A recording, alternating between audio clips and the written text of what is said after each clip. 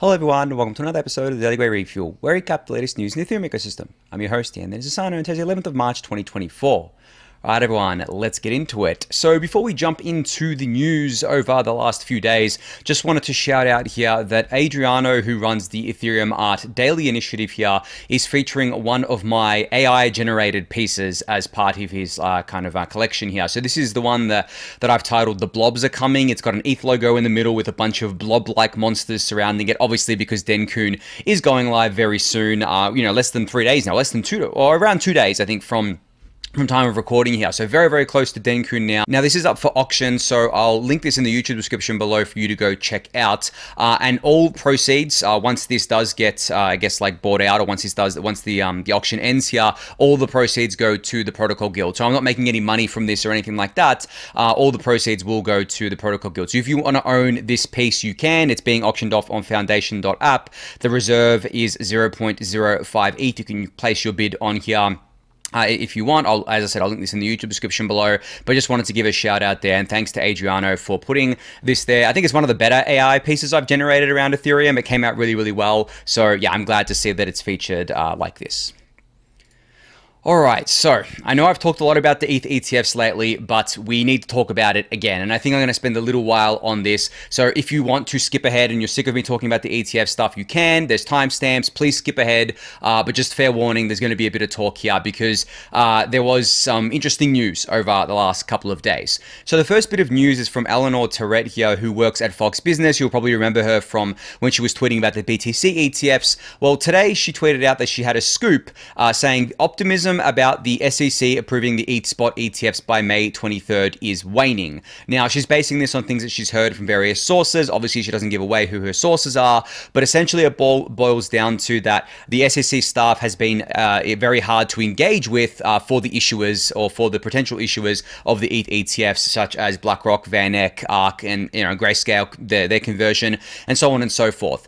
Honestly, after reading this tweet, I didn't really think much of it. I read it, and I'm like, okay, well, you're saying sources say this, and the SEC staff playing hard to get, so to speak, is not really something that surprises me, to be honest. And as I mentioned to you guys before, essentially the ETH ETFs are just a copy-paste of the BTC ones. They're not staked ETFs. They're just normal spot ETFs. So they're really a copy-paste of the ETH ones, which means there doesn't need to be that much engagement between the SEC and the issuers over this like there was for BTC. And we're still, 2.5 months almost out from May 23rd. So there's still time here. But what I wanted to talk about was a tweet that I put out where I said, I quote tweeted what Eleanor said here, and I said, I'm no expert on the inner workings of the SEC and US politics, but the way I see it is this. The SEC is in checkmate when it comes to the ETH ETFs. If they don't approve them, they know that they will get sued into oblivion and be forced to approve them anyway, and I don't think Gary wants yet another high-profile loss against his name. So I think their reluctance comes from knowing that they are in checkmate, but they are trying desperately to find some way to deny the ETH ETFs without also hurting themselves. Spoiler alert, they won't find a way. So they are literally in checkmate. Maybe not literally because they're not playing a game of chess, but they are, in my opinion, in checkmate here. They are stuck. And they're stuck for a few different reasons, but the main reason is because of the fact that they approved the ETH futures ETFs back in October. Then Grayscale won their court case against the SEC about the SEC denying spot BTC ETFs when they approved the futures BTC ETFs, and that forced the SEC to approve to approve all of the BTC ETFs on Jan 10th. It's the exact same playbook happening here right now, guys. So that's the main reason why the SEC is in checkmate here. Now, there are 3 things that the SEC can do here. None of them are good for the SEC, in my opinion. None of them are positive at all, and none of them involve SEC getting out of checkmate. What I like to say is that the SEC can do these 3 things, but each of these things is flipping the table. Flipping the table, flipping the board, and just basically, knowing you're in checkmate, but like being a sore loser, so to speak. So the 3 things that they can do. First, they can obviously deny the ETFs, right? As I've said before, that makes absolutely no sense for them to do that. There's no positives for them to do that, but they can do that. It's up to them. They have no one stopping them from doing that. They can deny them. But what do you think happens when they deny them? I mean, for everyone who's been listening to me for quite a while, you know exactly what happens. They're going to get sued immediately. I would actually say that the same day that they deny the ETFs will be the day that Grayscale sues them. At least Grayscale. The other ones might sue as well, but at least Grayscale will sue them for the same, using the same lawsuit they used against system for the BTC ETFs, and then they'll win in court. It will be a very quick court case, in my opinion, because they have the precedent to lean on, they being the judges or whichever judge is assigned to this. So yeah, they're going to get sued straight away, and it's not going to, and it's just going to, basically what it's going to do is going to delay it. It's not going to stop it from happening. It's just going to delay it. It's going to punt it down maybe a few months, and then it'll get approved. So I don't really see what the point of doing that is. Like, it doesn't actually end well for the SEC at all, and even politically, I don't really think it flies well either. Okay, that's the first thing. The second thing is that they can ask the issuers to withdraw their applications, which would technically not be a denial. If the issuers say, okay, well, we'll withdraw the applications and we'll come back next time, that is technically not a denial of the ETFs, but obviously it means the ETFs aren't going live. Now, again, this is probably like the thing that is, I guess, like least bad out of the three things that I'm going to mention for the SEC here, but it's still not great because, okay, what happens? The issuers withdraw the ETF applications. Okay, when do they refile? They're not going to want to wait to refile. They're probably going to refile quite quickly. And at the same time, all it takes is one of them to say no. Like, it's kind of a game of, I guess, like a prisoner's dilemma, right? Where it's like, okay, well, we all got to say no together, but if one defects, well, then that one gets to basically, you know, if the ETFs get approved, then they're the only one that gets approved, right? And the other ones have withdrawn. So it doesn't really actually make sense once you play out the game theory. So I don't think they're going to withdraw. And I definitely don't think Grayscale would withdraw if asked to, right? And then from there, if they all refuse to withdraw and the SEC denies, we fall back to the first point I made about how denying it's just dumb, right? Now, the third thing is probably even dumber than denying the ETFs, the spot ETFs, and that would be delisting the ETH futures ETFs, or I guess like canceling the, I don't know what the correct word is here, but I think delisting might be the correct word here. Basically, they approved them in October. And if they basically say, okay, well, we don't want them anymore, we're delisting them. Okay, well, first they have to give a reason for doing that. And whatever reasoning they give is going to be completely flawed and not based on reality. The CFTC is going to be extremely upset with them, right? So not only will there be an inter-regulatory agency war between the SEC and the CFTC over this, the SEC is likely to get sued for this as well. So out of these three things that they could do, which, as I said, is called flipping the table here. This is not anywhere. They're in checkmate. There's nothing they can do at this point. They see the board. They know where all the pieces are. They know where they are right now. They know that it's either approve or flip the table by doing these three things, right? And I think that each of these three things is not positive for the SEC in any way whatsoever. It's not positive politically at all, and it just ends in ruin for them every single time. So then, okay, what is the path of least resistance? It's to be I guess like a humble player in the game, and to basically concede defeat and to accept that you're in checkmate, you lost, you played yourself, because the SEC actually approved the ETH futures ETFs in October. It wasn't that long ago. So they really shot themselves in the foot by doing that, because if it wasn't for that, the arguments that they would approve the ETH ETFs would not really hold much water. And I would actually be one of the people saying that I don't think the chances are that high if it wasn't for that. But because they've done that, and because Grayscale won their case based on that, that is really what most of it rests upon. And I think that there is a consensus right now among, I guess, the people who are taking a more the neutral stance on this, that if the SEC was to deny, the reason that they would use was that the correlation between the futures spot ETH trading and futures ETH trading is subject to manipulation, is subject to fraud and things like that. Now, I mentioned the other day that Coinbase and Grayscale met with the SEC and basically did their own analysis and explained to them that the correlations are basically 1-to-1. I mean, not that close, but basically 1-to-1, which means that if they are implying that fraud is happening, they would be saying that the fraud was happening on the CME futures market, the Chicago Mercantile Exchange futures market in the US, which is a very heavily regulated market. So that would be an own goal. They'd be shooting themselves in the foot over that. So given all of that, as I said, path of least resistance is for the SEC to approve the ETH ETFs. That's why I'm so confident in them being approved, because I do think that, as much as Gary hates crypto, as much as Elizabeth Warren hates crypto, as much as they've been hostile towards crypto, there is just no way for them to deny it cleanly, deny the ETH ETFs cleanly. And if they want to go to court again, if they want to lose in court again, if they want to spend all that time and effort, if they want to reduce the SEC's credibility even further and set even more bad precedent for the SEC in courts, be my guest, be our guest here.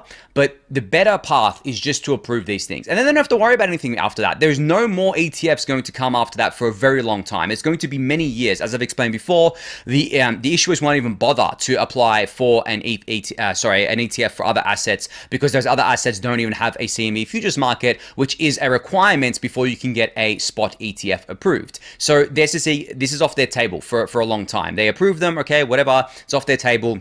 I don't have to deal with that anymore. And they could potentially even just go back to being shitty towards crypto by bringing frivolous lawsuits against crypto companies. Yeah, okay, that's really shitty, but hey, like, focus on, you know, now they get to focus on that instead of the ETF stuff. So that's where my confidence comes from, guys. And as I've said before, I could be wrong on this, as in like wrong on them getting approved. I do think with 100% certainty that they're going to get approved at some point. I do think they're going to get approved by May 23rd, but like my prediction isn't 100%. It's like 99%. And that 1% is basically the SEC flipping the table and saying, well, no, fuck you guys. We're going to, you know, deny or delist or request withdrawal of these things for such and such reason. But as I just explained, that would not be good for the SEC. Anyway, moving on from US-centric ETFs, there are two other announcements that are more positive, and that's around the London Stock Exchange basically has said that they're going to accept applications for Bitcoin and Ethereum ETNs in Q2 of this year. Q2 is next month, April, May, June. Now, an ETN is basically the equivalent product to an ETF. It stands for exchange-traded note instead of exchange-traded fund. I think there are some nuances and intricacies between the two, but it's essentially an equivalent product. So they announced that just today, and I think that the market has reacted positively to that because BTC is at all-time highs. ETH is over 4K right now at time of recording. Obviously positive news here. And then another bit of positive news was that Hong Kong reported that 10 financial institutions have planned to apply to launch Bitcoin spot ETFs in Hong Kong, and Ethereum spot ETFs are under discussion. So now you have two other huge financial hubs, Hong Kong and London, saying that they're going to list not only BTC ETFs, but also ETH ETFs or ETNs, or the equivalent products here. And then you have the SEC, you know, still potentially dragging their feet here. So is the SEC going to deny the ETH ETFs and cost the US, I guess, like economic activity? You know, I mean, maybe they don't think about that, but that's like another consequence of them denying these things. So yeah, there's positive news out of both London and Hong Kong here. Hopefully the US gets this right. I really think that, you know, I don't think that that Gary is going to be happy about approving these things if he does approve them, these things being the ETH ETFs. But I do think that the path of them approving them is very clear.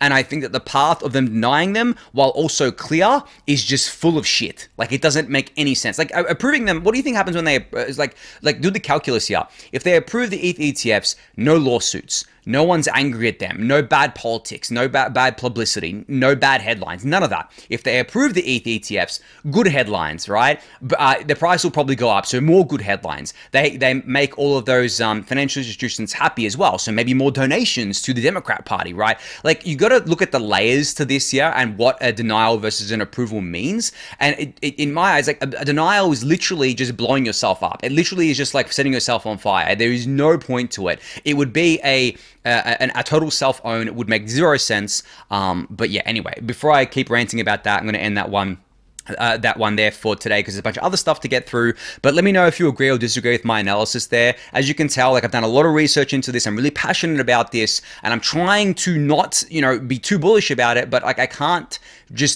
see the good path for the SEC to deny here. I can't see a path where they deny and it ends well for them on this.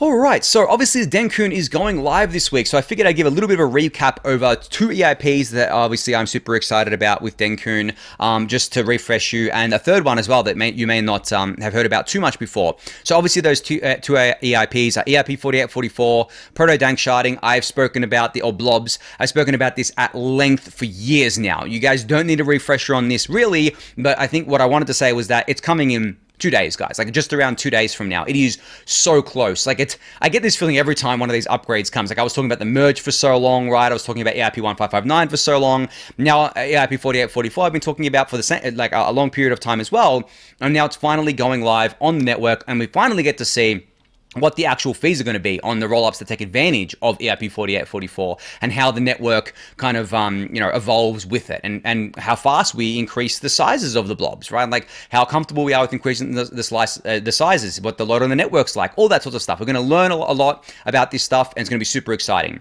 Second EIP is another one that I discussed with you guys a few weeks ago, EIP 4788, which basically creates an enshrined oracle that improves the communication between Ethereum's execution and consensus layers. I have a tweet here that describes what that is. I'll link it in the YouTube description below for you guys to check out. But essentially, it means that the execution layer can now access the consensus layer state regarding validator, the status of a validator. So, for example, if you want to know the status, the balance of a validator, if you want to know the status of a validator, if it's like exiting or if it's in the withdrawal queue, so on and so forth, you no longer need a third-party oracle system to do that. Like Rocket Pool has their ODAO system, and other services have their own systems, but you no longer need to do that. So that is a huge unlock for Ethereum, and there's many use cases that are downstream of that.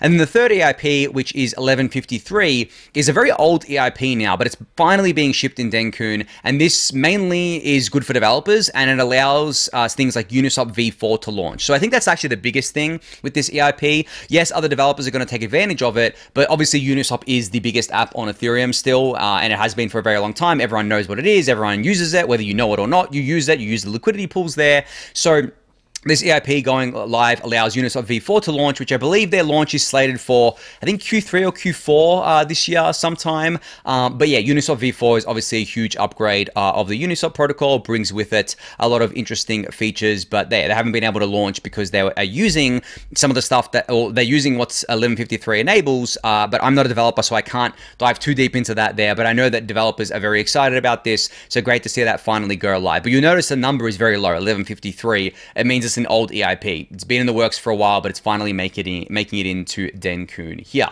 And like last thing on Dencun is that Trent Van Epps has been working on this Delivery at Dawn animation, or this 1 minute animation with the Line Studio, and Nouns paid for it. So this film is going to be premiering at 12 a.m.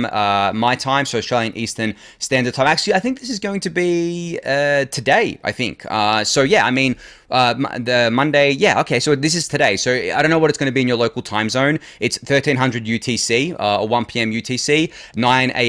Eastern time, which is morning in the US there. But you can check this out. I'll link it in the YouTube description below. I got a sneak peek of this short. It's awesome, guys. There are so many Easter eggs for you guys to find. It's only a minute long, but it is the first time in Ethereum's history that we've had an animation made for an EIP. So it's just really great to see that, and I hope to see more of these made as time goes on. But yeah, I'll link that in the YouTube description below for you to check out. Now, before I finish up my discussions about Dencun and everything, there is a live stream going to be happening. I believe it's tomorrow night, I think, my time. Let me have a look here. No, it's in 2 days from now. Like it's midnight Thursday for me, so that means like Tuesday, Wednesday. Yeah, okay, so yeah, about 2 days, and yeah, from probably when you're watching this, there'll be a live stream co-hosted by me, ETH Staker, and ETH Cat Herders. We're gonna be watching Dencun go live on the network.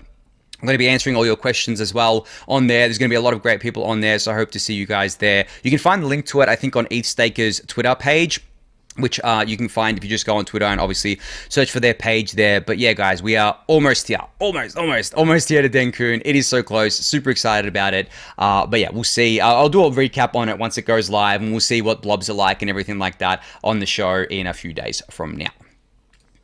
All right, Jason Chaskin here on Farcaster put together a great thread going over or breaking down something called Execution Tickets, which was originally presented by Justin Drake and formalized in a research post by Mike Nutter.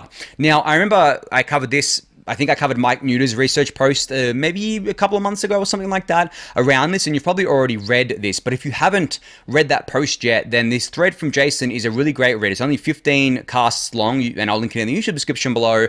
But it basically explains exactly what execution tickets are. So the high level is that it essentially shifts validators' roles and provides a lot of benefits to the protocol. So basically, it's kind of like this overall roadmap of shifting validators' roles from being block builders okay, right now today, a lot of validators aren't block builders because they're using MEV boost, but that comes with a bunch of issues that, you know, MEV boost isn't enshrined in the protocol. It exists extra protocol, and there are issues around censorship, resistance, and there are issues around kind of economic incentives, things like that, right? So execution tickets is one of these things that has been proposed as a way to essentially basically make it so that the validator is no longer proposing a part of the block that includes a list of transactions. So obviously that kind of falls into what we're doing with inclusion lists as well. And as Jason explains here, now a slot, or I guess like a slot is like 12 seconds in Ethereum, but we mostly call them blocks, even though the block is part of the slot. But yeah, 12 seconds in Ethereum, but a slot would be split into two phases, a beacon round and an execution round. And as you can see here, this would work with inclusion lists in order to improve Ethereum's censorship-resistant guarantees and take away a lot of the negative externalities from MEV boost and MEV generally. But I'm going to butcher the explanation if I try to explain it. Jason does a much better job in his cast here, or his cast thread. I'll link this in the YouTube description below for you to check out there. But yeah, this is something to keep an eye on. It's not something that's probably going to go into the network anytime soon. We'll have to see. I think inclusion lists will go live first in Pectra towards the end of the year, probably actually Q1 next year. And maybe this goes in shortly after or happens shortly after. I'm not sure what the implementation is here. I don't know if it necessarily needs a hard fork or not. But yeah, it's still something that's in heavy research phase right now. It may not even make it into the protocol. We'll have to see. There are a bunch of things that are, talked about a lot that don't make it into the protocol. But yeah, if you want to learn more about execution tickets, go check out Jason's thread here. I'll link it in the YouTube description below for you to do so. All right, so there's been a lot of talk about L3s lately, or layer 3s, and I know that people have both bearish and bullish takes on these things.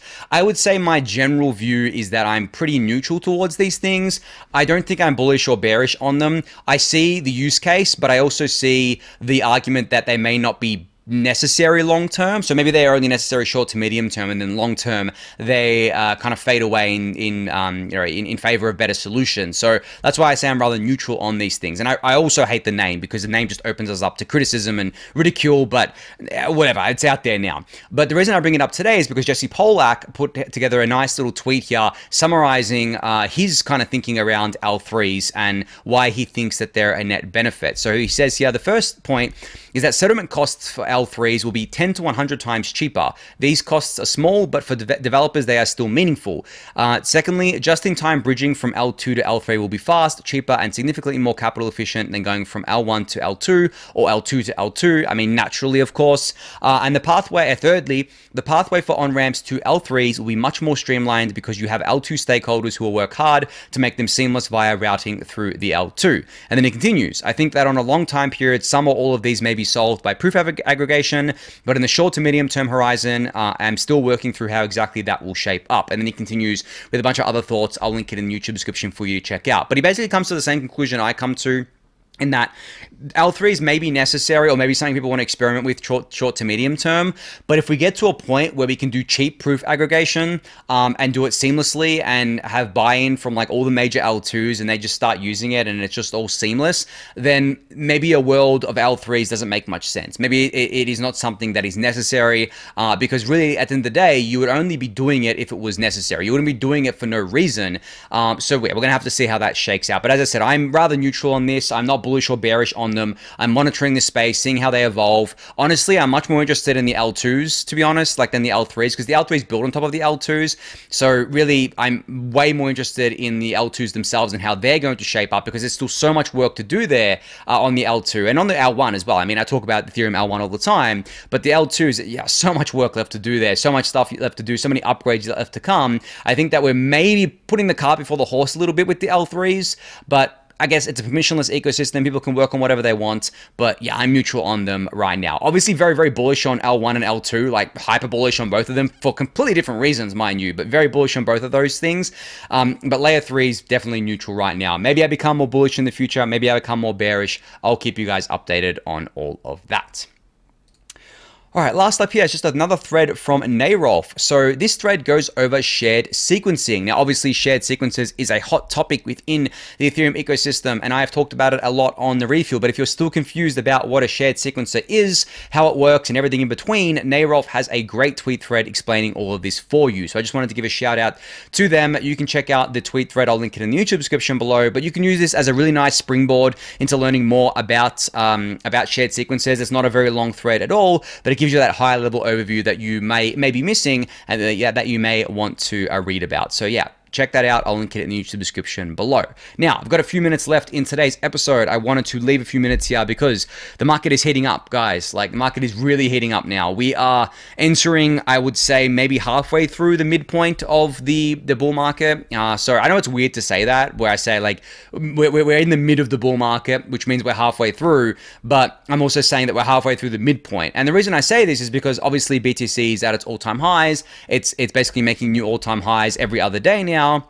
It seems to have broken through 70K. I mean, it's only been the last kind of, I guess, like day that it's not even day, like maybe 8 hours that it's broken through 70K. It could come back down. Who knows, right? But we're in price discovery on BTC right now. ETH is not far behind, and then we have all this other stuff popping off. Like, we're getting into the craziness, guys. They're definitely getting into the craziness here. I mean, I know meme coins have been popping off and stuff, but I think the meme coin stuff is more the crypto natives trying to front run retail investors coming back and buying meme coins.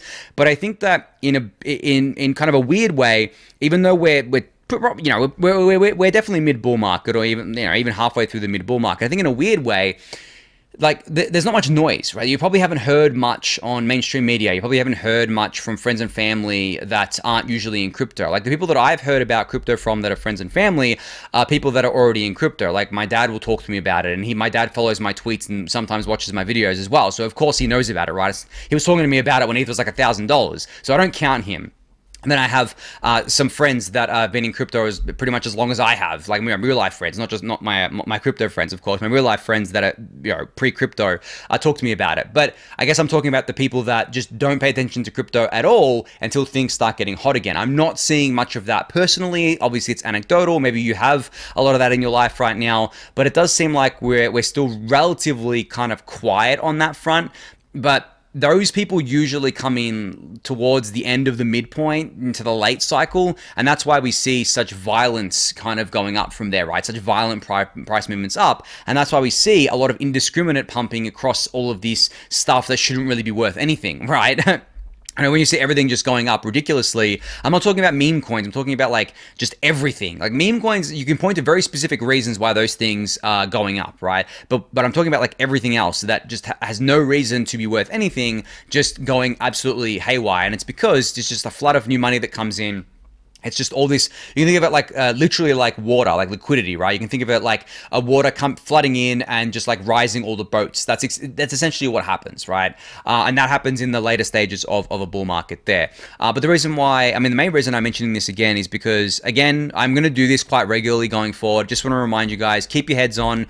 I know it's exciting. I know it's very, very exciting that the bull market is getting more and more heated by the day. I know it's exciting that BTC is at all-time highs and ETH isn't far behind. I mean, ETH at over $4,000 today is at its highest price since December 2021, and back then that was when it was on the way down, obviously, but that is a long time ago now. So it obviously feels really cool to see this happening here, but don't lose your heads, guys. That's always going to be my advice. Just make sure you're still risk managing, make sure you're sticking to your plan, make sure you know whereabouts you plan to take profits, because at the end of the day, it's all unrealized until you actually realize it into something else that you want. I mean, I've talked about this at length with Eric and on the refuel, so I'm not going to rehash my points here, but I just want to remind you guys about that, because I know how easy it is to get what I like to call bull market brain, or kind of like the bull market virus. Very easy to fall into it, very easy to lose sight of things. I've done that personally a lot of times as well, but this cycle I feel a lot more muted, and I think it's just because it's the stage of where I'm at with kind of my my crypto journey. This will be my 4th cycle in crypto technically, so yeah, I mean, at this point in time, I don't really get that excited about it anymore, which is a good thing, because it means that I can be more objective about it and be more level-headed about it, and I'm not suffering from the same emotions that other people are kind of suffering from when it comes to the markets. So that's why I'm trying to impart this kind of, I guess, wisdom onto all of you. And you can listen to me or not. I'm not saying you have to listen to me. I'm not saying that I'm right. I'm just trying to, impart kind of objective wisdom, because yeah, I really, even at ETH above 4K, I saw it and I'm like, okay, like, I'm happy, but I'm not like euphoric and ecstatic, and I'm not like being like, oh my god, awesome, up only super cycle. Like, I'm not like that at all. I was probably last cycle a lot like that, but these days I'm very, very different here. So that's why I think I can look at things a bit differently and pass that on to you guys there. But I think on that note, that's going to be it for today. So thank you everyone for listening and watching. Be sure to subscribe to the channel if you haven't yet. Give it a thumbs up, subscribe to the newsletter, join the Discord channel, and I'll catch you all tomorrow. Thanks everyone.